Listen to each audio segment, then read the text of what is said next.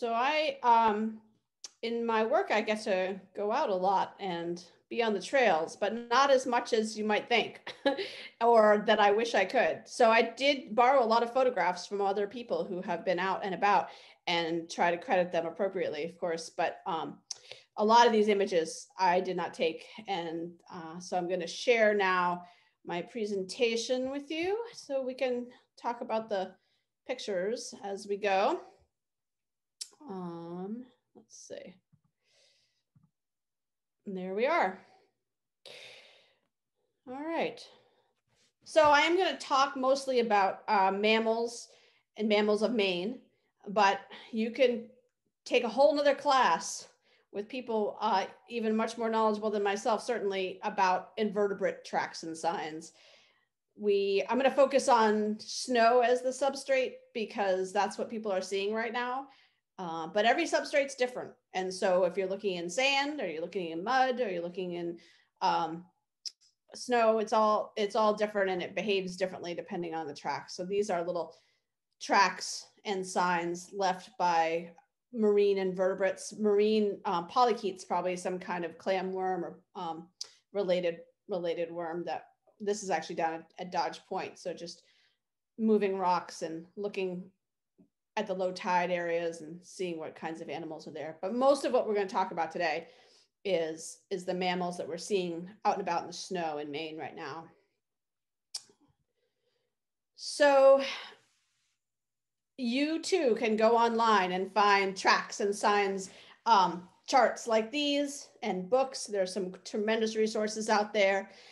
They are, you can find ones very specific to this area. You can find ones like the one here where it shows not only the track and the size, but also something about the patterning of the tracks, which is extremely important and helpful when you can't see the distinct paw print or toe print or toenail print. So when you're looking for a good one, look for ones that show not only the size and not only the shape of the footprint itself, but also the patterning, so that you know something about whether or not this is going to be a bounding or a inline, or what kind of pattern it will help you narrow down what you're looking at when you go out in the field. And many books do a great job of this, and many books do not do a great job of this. So be discerning, I would say, in your finding of a field guide, looking for track guides that will show you the patterns and the variability, because animals are individuals, and so they behave differently and they do different things, and they even walk differently or trot differently. Of course, there's similarities, but there can be vast differences as well.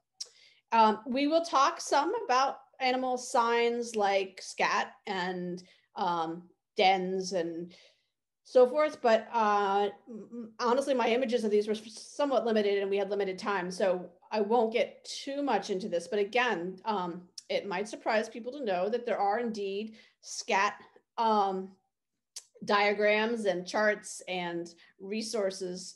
So that is another great way to identify what the animals are and something about their behavior, because certainly it can, where the animal's leaving its scat and how it's doing that is actually related to the behavior. And so it can be an interesting element, not only of identification, but understanding more about the wildlife, which I think ultimately is a big part of why people enjoy doing this, is learning about the animals and what they're doing and why they're doing it. So one thing I just want to mention about scat versus owl pellets. In general, most scat is going to be tapered at the ends, and that's because of the peristaltic action in the lower intestines, where the animals are actually excreting moisture and nutrients. And it's not all the time going to be like that, but if you're looking at a owl pellet, which is what owls cough up when they can't digest the hair and the bones from their prey, those are usually going to have blunter ends, and they're not going to be tapered or twisted at the ends. And of course, they're also going to be in a place where an owl is either gone or flown, or more likely perched. And so that's a place you could look for owl pellets, which are, if you haven't dissected an owl pellet, I highly recommend it. It's super interesting. And if you find an owl pellet, it's a really fun thing you can learn quite a lot about what they're eating by just taking them apart and looking at the bones. So do feel free to, if you have questions or comments, just let me know. We did have a question about what your favorite guide for Maine was. Do you have one that stands out to you? I do, but I can't remember the author's name at this exact moment. So let me think about it for a second. I'll come back to that. I'll also, at the end of this presentation, show you a couple of the guides that I recommend. They're not necessarily my favorite, but they all lend something useful. So yeah, Angela, I can't actually see the chat right now very well with the way I'm sharing these slides full screen. So thank you for doing that. So a lot of folks have asked, like, how do I start looking at tracks and, begin to have a sense of what I'm looking at? And one place to start is, just if people are drawn to the tracks themselves. And so a lot of times when you look down into the hole or at the print, you're going to start to see, okay, how many toes? 1 toe is a horse, 2 toes, deer and moose. 3 toes, we don't have any 3-toed animals, honestly, around here that I know about. But 4 toes, the front foot of many rodents, snowshoe hare, both back and front, cat-like animals, dog-like animals, birds, if you include the halix, which is that little toe that sticks off the backside of their foot. So that's, I think, spelled wrong. My apologies, halix. At any rate, and then 5 toes, those are the beavers, humans, and the weasels. And sometimes in the weasel tracks, frequently, you cannot see all 5 toes. You only see 4 toes. They're either obliterated by the hair around the toes themselves, like in the case of a marten, a pine marten, which has very furry feet. And then you're also, sometimes the animal's toes don't hit the ground or substrate very well, very evenly. And so in many cases, you're not going to see all 5 toes, but they do have 5 toes. And then the back feet of many rodents like squirrels and mice and things like that. So that's just sort of a general way to kind of start. If you do have a good print that's fairly clear, you can start to be able to identify a little bit about what kind of group of animals you might be looking at. And then really the primary way that I go about looking at the tracks is, it's always that first view of them. What does the overall site look like? What behaviors am I seeing? And what is the pattern of the track? And so this was actually forwarded me by Kathy, and she forwarded these to me for the fireside chat program, actually, and I wanted to use it for this as well. So she saw this and didn't know what it was, and there was animals that had been clearly excavated, or an animal that had excavated around under the trees, and these are oaks that it's around. And there's those prints, but even the close-up print, the image there is hard to discern, like, what is this? And so at first she said something in her email to me about coyotes, and so we kind of toyed, like, well, is it a coyote with a cache, a store of food? Because coyotes and also fishers, for example, will take their food and store it for later, sometimes hiding it, usually in a more like, this is almost in an open area, but so those animals would generally cache their food sort of, pile of brush or somewhere that's a little bit secluded. So, I kind of went down that road for a little bit. And obviously this is, if you look at the tracks themselves, this is an animal with fairly long legs, fairly big, without even, went through the snow, the snowpack, even if it was soft snow, it's gone all the way down. And so then we were thinking, well, this is under the oaks, and even without getting a good view of the prints, at this point, I'm leaning towards this is a deer track, and I never have seen and I don't think Kathy was able to get a clear photograph of the prints themselves, but just from the behavior. So this is deer, and they're scratching underneath the pawing underneath the trees, looking for acorns. And so the trees gave me a hint, the size of the animal, and so forth. So that's where I'm leaning right now with this one, even though I haven't seen a clear image of the track itself. So is Kathy with us today? Is she on here? Let me see here. Curious. At any rate, she can chime in if there was anything more that she's seen or saw about this at some point. So this image was shared with me by Kit Pfeiffer somewhere along the Sheepscot. And this is another example where you really don't have to see the print itself. You can see kind of the pattern. There's a mess by the water of activity, and then there's a long drag mark. And these are otters, or at least a otter, maybe more than one. And the otter has come out of the water and messed around on the snowbank and then slid back down into the water. And this happened some time ago based on the fact that there's not a distinct set of lines or tracks by the snow, even though we're across the water here, this is pretty indistinct.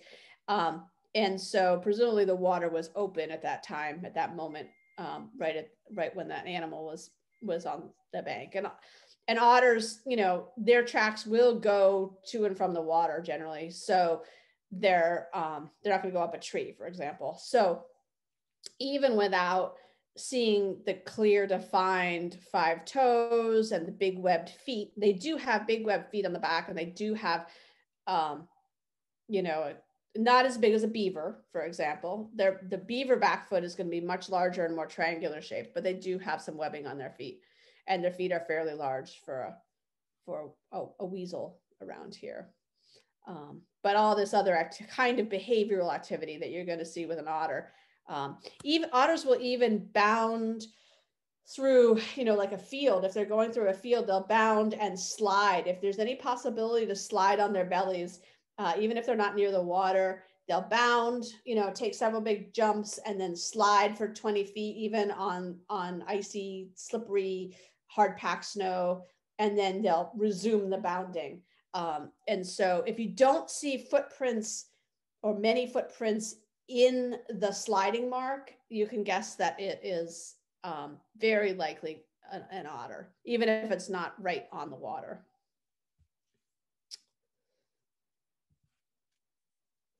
So here's another pattern. Well, you might say, okay, this looks a little bit like the otter situation. Like we've got like these belly marks of some sort. And these images are not super distinct, which I apologize for, but you can see in the upper one where you've got some little bits of greenery laying in the snow as well.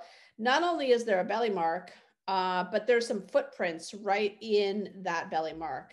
And in fact, you can see that a little bit less distinctly in the image below, where you've got the belly mark, and then you've got quite a few tracks all the way the duration. So this animal's not sliding on its belly. This animal is dragging its fat belly through the snow and making footprints as it goes along. And even without seeing distinct footprints or toe prints or toenails, this animal does have long toenails. This is a porcupine. And so a lot of times I've gotten lots of questions about porcupines over the years, because they do leave this very strange looking track. It looks like a big trough. And when the snow is deep, it's almost ridiculous looking, because you could think about that poor porcupine plowing through the snow that's over its back, making this trough on its short little legs, and just kind of probably just aiming generally for the woods and then finding a tree that it wants to go up. The little bit of leaf or pine needle, spruce tips or whatever those are that are on that upper image, are also telltale. It's common for porcupines to bite off the buds, and they drop bits and pieces as they're doing that. So you may find lots of squirrels will do this too, but you may find bits and pieces on the ground that the animals have been working on eating in the trees above.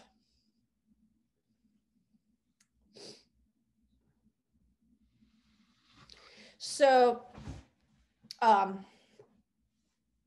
so Charlie is actually a great tracker in southern Maine, and I included his picture here because he has demonstrated a couple of things in these three images.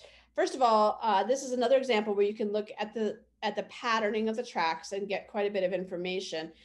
And the other thing I like about this series of images that he actually included this on a Facebook post specifically as an instructive set of photographs, because it shows you if you want to identify animal tracks, one of the ways that will really help you to do this is to take measurements. So whether you use a ruler or something else for a sense of relative size, when you take the pictures, I encourage you to, throw a hat or a glove in there at least. And you'll see that through some of the other photographs we have. But a ruler is a great thing. The easy, light thing to stick in your pack is a small tape measure, and then you can lay it next to the tracks. There's another set of photographs that we'll look at it later in the class that you'll see there's another, sometimes it's helpful to lay the ruler from track set to track set, and sometimes it's helpful to lay the ruler crossways, sort of horizontally instead of vertically in the image. So we'll talk about that in a minute. So these are what Charlie shows with these three images is really nice, because you've got the tracks of it actually is the same species of animal. These are all the same animal. Well, I don't know if they're the same animal, although it's very highly likely that they are, because this animal goes back to its they make a route that they cover either every 24 hours or every 48 hours or so, and that's how they hunt. And I'm not telling you what it is right away, because I kind of want you to get a chance to look at it for a few minutes and decide for yourself, but I won't keep it a secret too long. And so this is the same variety of animal, and it's walking or trotting or moving across the landscape in the same location over and over again. And it's using a different gait each time it does that. And so it tells you something about the habits of the animal to be able to tell something about the gait. If this is a walking animal, okay, so, it's presumably relaxed. It's not concerned about predators necessarily, or maybe it's very wary. If it's moving quickly, it's got something, like a quick determined trot, so what does that tell you about the animal? And if it's running hard, what does that say? And it's interesting to try to piece together, depends on the animal as to what might be going on. A prey animal versus a predator animal, for example, but it is interesting to kind of try to piece together what the habits of these animals are. So this is a fox. And you can actually these images are so good that you can actually make out some of those. Certainly the shape of the paw print in like the far right-hand image, the middlemost image. You can make sense of the shape of the track itself, the individual tracks, and also get a sense that there's, toes in the front and some paths that are, even though it's a small image on your screen, etc. So, and then the other thing is like just looking back at these gaits, every type of animal is going to have different gaits, just like if you were to compare your horse's gait or your cow's gait or your goat's gait with your cat's gait. A trot in a cat is different than a trot in a giraffe, which is different than a trot in a moose, just because the way the animals are built and the way that they move. And so when you look at these three images of Charlie's, the outermost image for me, the left-hand image, is Yeah, that would be the same for you. So the left-hand image is a direct register. So that means that the tracks are on top of each other. And obviously there's no animal that has all four legs lined up the length of its body. So this is an animal that's got four legs that is placing the paws not only in line with each other, but also the front and back feet are landing in the same location. So where the front foot takes off, the back foot is coming in, and then it moves, and the animal moves on. So this is a direct register trot on the outermost image. And then the center image, again, you've got overlapping a little bit. The line is not quite as straight. And so you've got, it's kind of wavers back and forth. And so this is a side trot where the tracks are closer than it looks in the drawing. And so that's a point that you do have to take into consideration sometimes, either the individuality of the animal or perhaps the misrepresentation in charts and diagrams. So sometimes you have to do sort of your own interpretation, but some diagrams, will show sort of maybe what's standard, but doesn't mean that every animal moves that way precisely. And then in the right centermost image, you've got a straddle trot. And so that's so you've got just different modes of movement, but they're all pretty similar. They're all in the sense that they're all not too different in pace. What they're different in is how efficient the animal is moving. So the animal is a little bit more a little bit slower and a little bit more taking its time as you move to the right. So the fastest, the most focused, determined method of trotting is the direct register trot. The other ones are more lazy, taking it easy kinds of trots, movement. So it was funny. I was going online looking at a few different diagrams. And I was trying to figure out, well, so how do I determine and share with you a little bit about the differences between foxes and dogs and coyotes in particular. But cats also can be confusing. So it's back to the behavior is usually the key to understanding the differences between these animals. And, usually when you let your dog out of the car, you take it for a walk at Dodge Point or wherever you're going, that animal is going to run around and be making loops and circles and sniffing every other tree and round and round and round. Well, you rarely see a coyote or a fox do that kind of work. That's a lot of energy wasting for an animal that's trying to make its living out in the woods and isn't being handed a dish of kibble at the start and the end of every day. So coyotes and foxes know their territory. As a general rule, they make straight lines. They certainly will stop and investigate an animal's den or some particular place, but they're not going to be circumnavigating every tree. They're not going to be, jumping over rocks and logs, and that's just not how they behave. Except for if they're playing, and they certainly do play, but it's much rarer to see that in the prints. So if it's making lots of circles and zooming around, it's very likely a dog.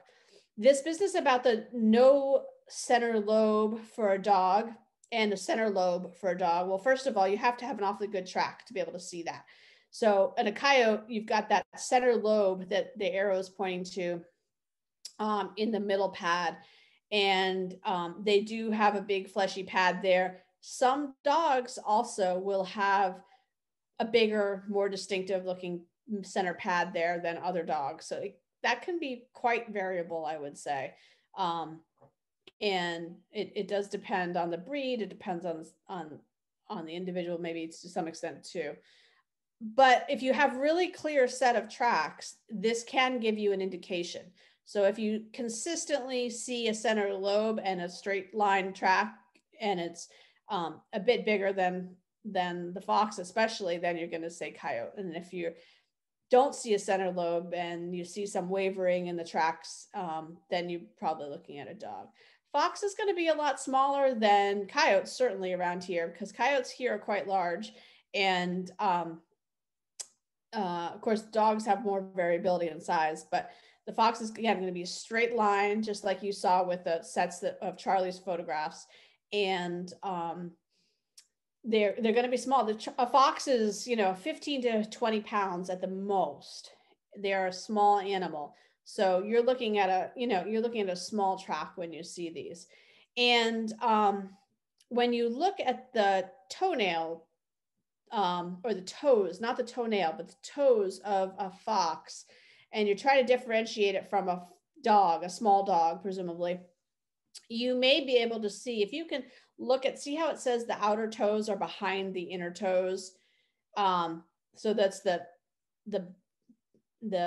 lower toes in those images are behind the upper toes. And that's not generally the case for a dog. Again, that if it's not a really clear track, it's going to be hard to determine that. In a cat, you're not going to see the same oval shape. Their tracks are much rounder, whether it's a bobcat or a domestic cat. And generally, you're not going to see anything in the way of toenails. Their toenails are slimmer and they can withdraw them. So you're not going to generally see cat toenails of any kind. Feel free to interrupt with questions or observations if you're got things you'd like to share. That's great.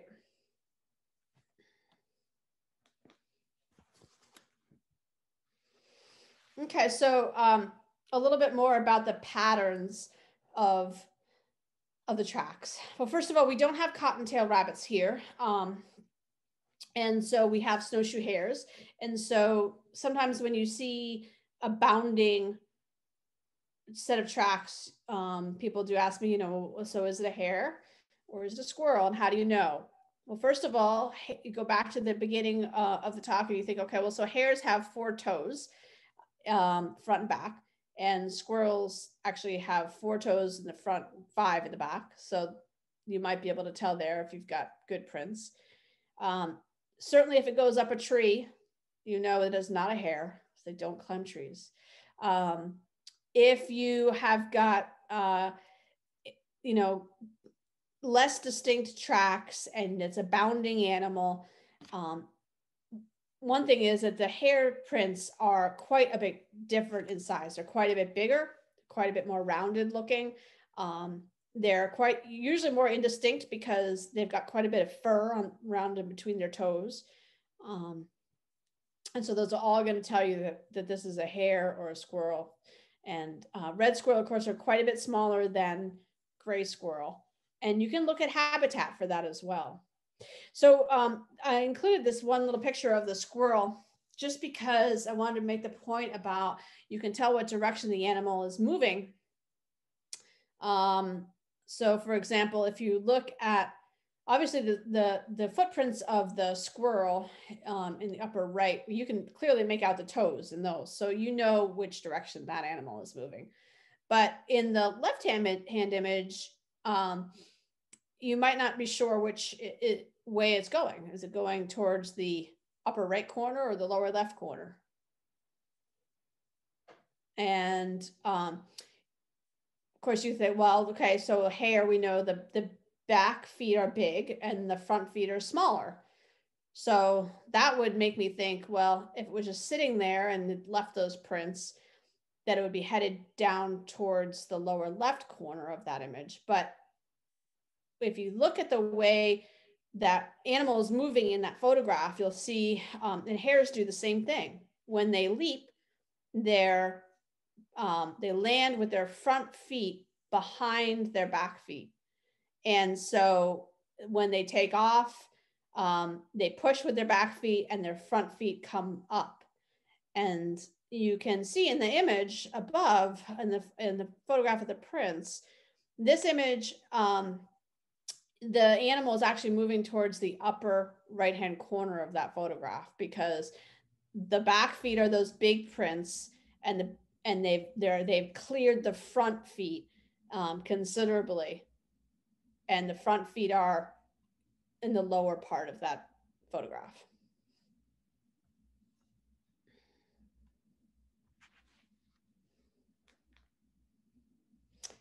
So this was a neat set of tracks that I actually just pulled off a Facebook page.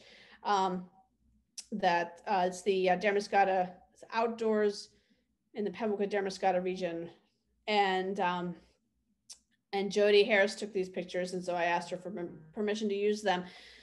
This I think it was out in Bristol somewhere, and she and friends were walking in the snow, and they found this big track they found, right? And they put a glove for relative size and took some pictures. And then they took some pictures of the whole track set, the line of tracks. And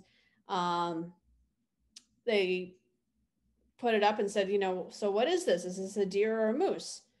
Because it's got 2 toes, and it looks like that. It's got, pointy area and a less pointy area, and it's as big as a glove almost. The snow when this track was made was fairly soft, it looks like to me, based on the amount of snow that fell into the tracks. So it's a little indistinct in the interior part of the track, so you can't really tell what went on. Either that or the snow blew into it in the course of maybe crusting over on the top, and then some of the soft stuff blew into the tracks themselves. There's a pretty good space in between those tracks. I don't know what it was in length because there was no ruler, so I'm not sure how far, but some good space. And the supposition was that this was one animal moving across the landscape. They've got 2 lines of tracks. But when we kind of all talked about it in our Facebook way, we shooting comments back and forth. What is this? What is this? Is this deer or is this moose? And it does look like it could be a big deer or a small moose. But the problem is that if it's a big deer, it's a weird pattern, because deer don't quite move in that pattern. They're not going to have that kind of broad straddle, and it isn't the right pattern. There's no overlap of tracks that anybody noticed or commented on, so it seems strange. And then same with moose, it's the wrong patterning for a moose. And I think, and I don't have relative size here, but I think that this straddle, in other words, the breadth of track from right to left or left to right is far too wide, even for a moose. Because when moose walk, while they don't tend or trot, they don't walk with their in a single line the way a fox does, but the tracks are much closer than this. And when moose walk, if you watch them walk, they dangle their toes, and the hoof dangles, and the whole lower fetlock, it's what it's called on a horse. It's that lower joint and the pastern right before the hoof. It all is like dangling when the animal moves, especially through a foot of snow or 10 inches of snow. So I don't think this is either of those. I think this is a bounding hare. I'm not 100% sure, because I didn't see them and I don't know the distances, for example. But it's a super interesting mystery out there. And I don't think it's a single animal, because the track set is wrong. The patterning is wrong. I don't think it's 2 animals unless it's a hare, because there's no overlapping. So I think it's 2 hares, or maybe 1 hare that went back and forth and you can't see the other tracks. I don't know, but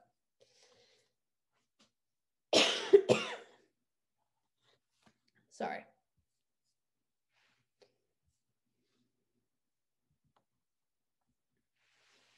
So back to the squirrel thing, we're just kind of going back and forth, squirrels and hares here for a moment. And this is a print that was taken by Betsy Evans, and it's a gray squirrel, and she's just got her thumb in the picture, but you can see that in terms of, for comparison to the red squirrel, for example, these prints are bigger. The heel is quite long and distinguished in the back foot. The toenails are long, and you can see there's 4 in the front and 5 in the back. It's a pretty good image in this regard. So this is nice because these tracks that are put into kind of wet snow and then harden up, that's sometimes you get really clear prints like this.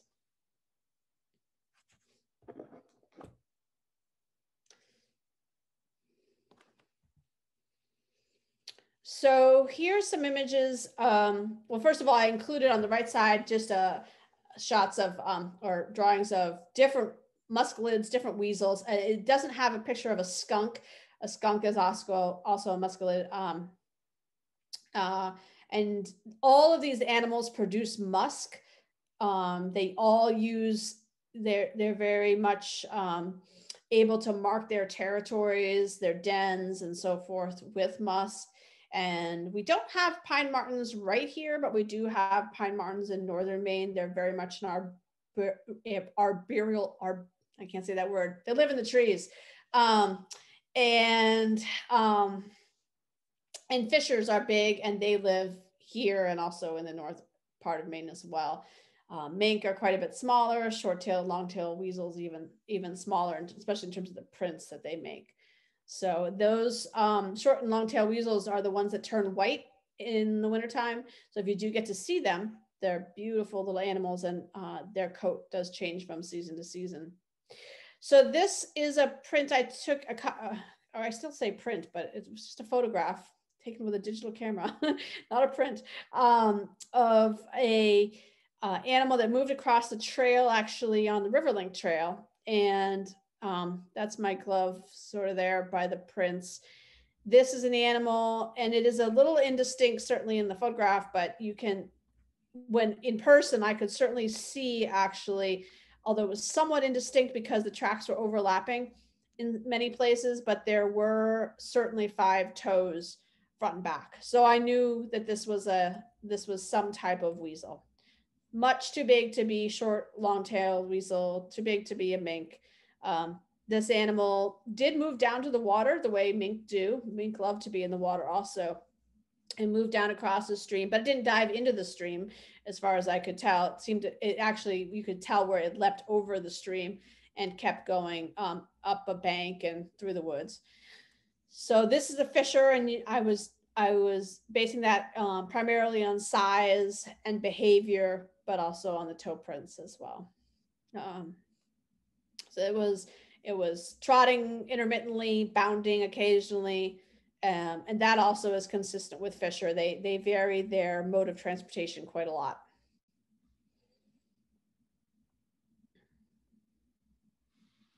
I'm just getting into a few miscellaneous tracks before I kind of open it up. I wanted to give people time to chat about what they've been seeing. But this is a lot of times when we see birds, we identify them because they have 4 toes, and they tend to, often many of them hop.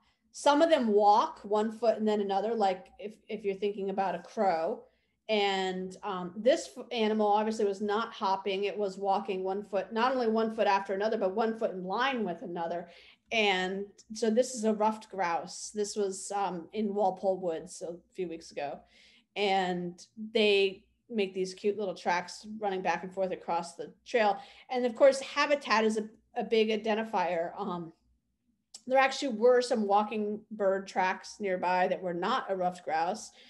But this ruffed grouse was definitely seeking the underbrush of some firs and spruces, and it was a little bit upland. That's also consistent with ruffed grouse. There are lots of other signs that we don't really have time to cover every single one for every single species of animal that's out there. But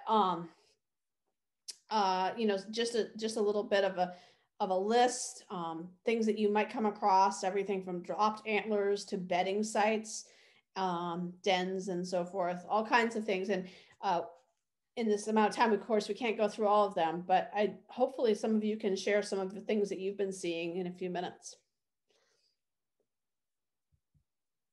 I did want to show this image by Ruth Ferry. She shared this with us during a recent fireside chat. So she found this before the snow covered, and this is a birch log that's been taken apart by an animal. And we discussed at length, so is this a woodpecker doing this on the ground? That seems a little unusual. Or is this a bear looking for ants in dead wood or some other grubs and so forth? I'm quite convinced now. I actually had to ask a bear specialist person I know to check on this, but bears will take apart dead wood sometimes, and they'll certainly scratch on living trees, both for territorial purposes and because they'll actually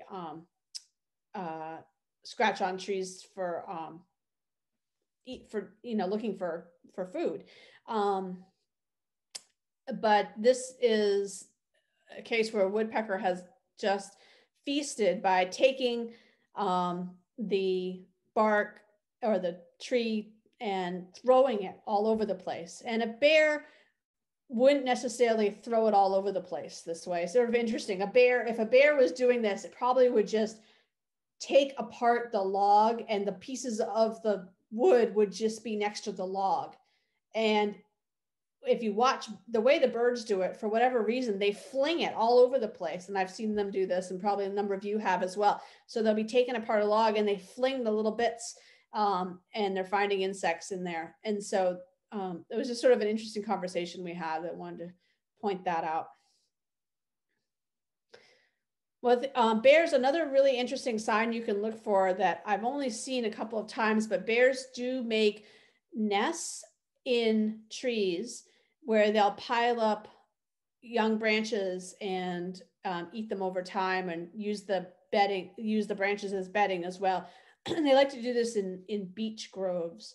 So that's an interesting thing to learn about and look for. So yeah, so these are some of the guides that I like to use. And the center one, I guess I should have remembered Richard Smith, but at any rate, it's not a very unusual name, but Richard Smith's guide is pretty good. But the Peterson guide is also very helpful. So there are a lot of them out there, and I think, some of it's just sort of what you like to use, and you don't have to have one to all of North America either. Certainly, if you want to narrow it down somewhat to just Maine, that can be helpful, certainly.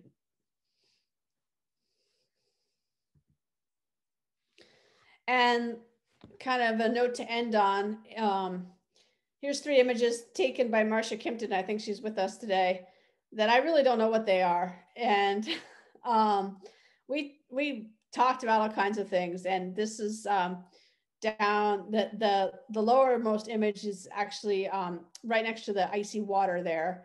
And she's got her hand in the centermost image to kind of give you a sense of size. So it's a pretty big sized animal, and it's got a triangle shape to it, certainly, in that one. And the toes were sort of indistinguishable, even in some other images she had. And so it was just super hard for me to figure out. I didn't see any pairing of tracks. So, pairing of tracks would usually means like a beaver or something like the back foot of a beaver could be almost as large as your hand. But so I encourage you to go out there and enjoy the mysterious things that you can't always identify, as well as the ones that you can.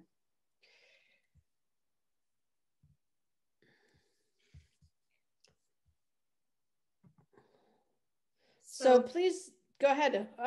Angela's going to give us questions, and folks should unmute themselves maybe if they want to just speak up at some point. But Angela, go ahead. Did you have? Yes. So on the animal guides, Eve wants to let people know that they love the Animal Tracks of New England, which is a lone pine field guide. And then we had a question about ruffed grouse, if you could describe what a ruffed grouse is. Oh, sure. and I can actually maybe even do better than that and give you an image here if I can do this three things simultaneously. So ruffed grouse is a small bird, and they like to live in those upland environments. And let me find here, ruffed grouse. They look a little bit like a chicken, I suppose. Let's see. And let me see if I can share my screen back again just to give you the image. Oops. Let's see. Can you guys see that? Mm-hmm.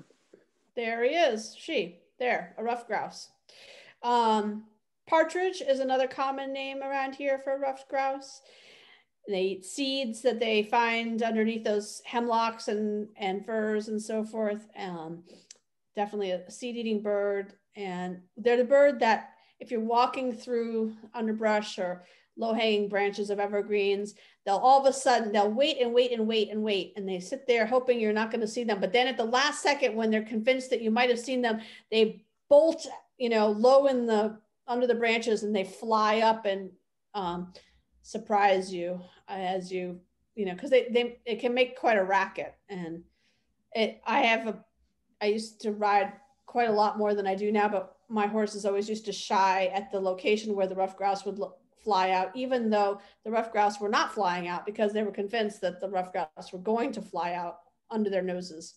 But anyway, so that's a ruffed grouse. Good questions. Yes. Go ahead, Anna. There's another animal that I see out in the woods, tracks of this animal all the time, especially over in the Brementown forest, and that's the turkey. And, it looks like a gigantic chicken mark on it. But what's even more interesting is the way that it just churns up the leaves. It looks as though somebody has maybe gone through there with a rototiller. And those are all over Maine right now. Yeah, that's a really good point.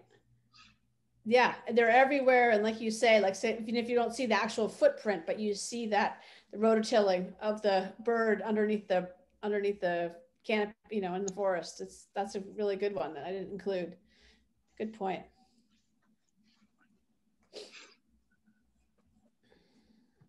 Good. Yes, Bill. Yeah, I have to tell you a story because I was with Jim Grenier last year, and we happened to be walking, and he'd go, "Look at that. Those are bobcat tracks." And because of the hair on the paw, very distinctive print that he put in the ground. And I paid attention. I knew what the bobcat print was now, maybe. And the next day I monitored a property at the Cayman's property, Samuel and Louise.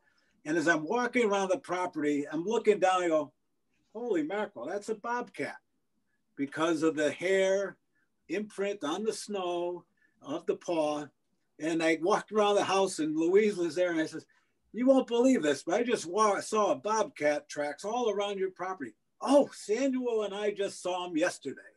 So it was a fun story, and I'm not a tracker, so that was a wonderful thing to see. Yeah, definitely. Especially since I happen to know they have big cats. I mean, pet cats, but you knew the difference, so that's great. So the bobcats are. I think I'm hearing more stories of people seeing them and seeing their prints. And so, I mean, at least anecdotally, I would say that's possible that there are more of them in this immediate vicinity than there have been recently. And again, I mean, the domestic cat versus the bobcat can be sometimes hard to tell. And one way is the behavior, so if it's acting like a wild animal versus acting like a domesticated animal, that's a big part of it. Cats also often have multiple extra toes. And so sometimes if you do get clear prints, that's another way. But you're right that hair and the indistinct aspect of the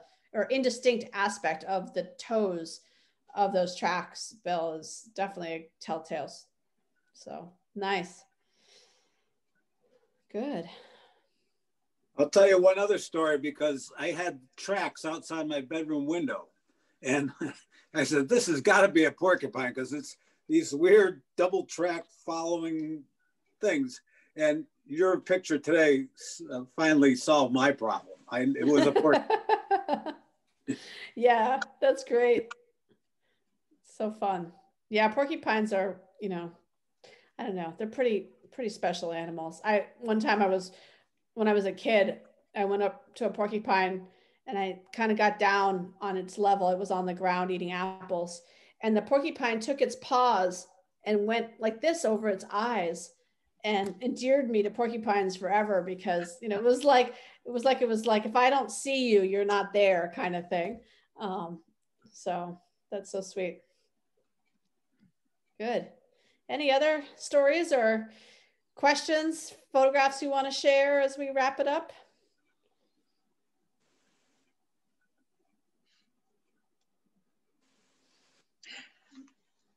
Oh, Anna has one more.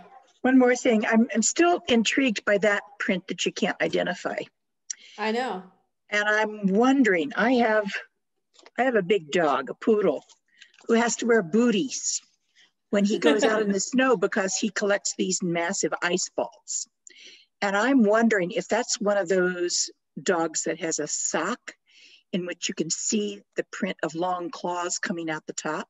I don't know, but also as a heads up that if you've got people around running their dogs like me, you're going to see some weird prints out there. That's a good cautionary tale and good point. Oh, yeah, I might have to go over to Marcia's footprint spot and see if I can see any other signs of wildlife over there. Yeah, that is a mystery. That really is. It is. It is.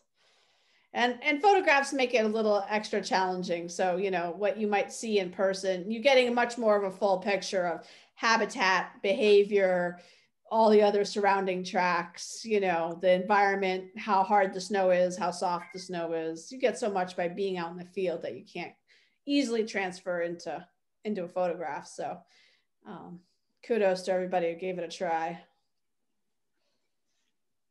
All right. Lensa, is that correct pronunciation? Is there a question or a comment? Go ahead. What do bear tracks look like? Oh, that's another good one that we didn't talk about today. So bear tracks look like, sometimes they look like almost like a human footprint. The back feet do. Furrier and rounder, the toe pads and so forth are rounder at the back foot. And the front foot, really you only see the front part of the paw and the toes in the print. You don't always see anything on the heel of the front part of the foot. And interestingly, people are seeing more bear prints around, even at this time of year, than people would either expect or that I think I've heard about in the past. I don't know whether this is a climatic change or a bear change. I'm not sure which it is. Bears always have come out of their dens some of the time. They're not strict hibernators. They also give birth during the winter, the females do. So even though they certainly hibernate and you wouldn't expect to see their tracks at this time of year, there are certainly some individuals who are coming out of hibernation and going back into, and it's not true hibernation at that point. It's sort of a temporary torpor, and then going ahead and staying in their dens for a period of time and coming back out. Especially young ones apparently do this more. So does that answer your question? That was a good one. Excellent. Great. Well, I'm going to wrap it up there. Feel free to email me any mysterious tracks. It's always fun to see them. And it was absolutely my pleasure to join you. So I hope everybody gets out and finds some great tracks to enjoy outside. It's always fun. So Thank you. Thank you very much, everybody. Have a great afternoon. Thank you.